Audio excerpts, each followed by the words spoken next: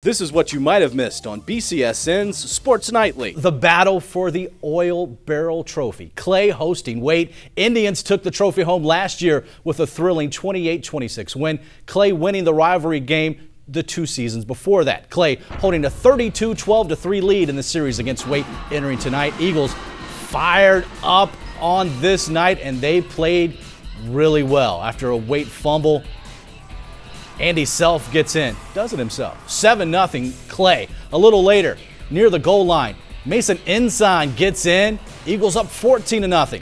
Then Josh Kiss showing off some passing game to Dustin Eiton. 21-0 Clay, but Ronnie Sanders and the Indians respond on the option. Sanders keeps it, and they are on the board, but this one was all about the Clay Eagles. Ensign gets it, scores his second of the game, and the Clay Eagles, they take back the Oil Barrel Trophy with a 42-12 win. Be sure to watch Sports Nightly weeknights at 10:30 on BCSN and follow us on Twitter at sports_nightly.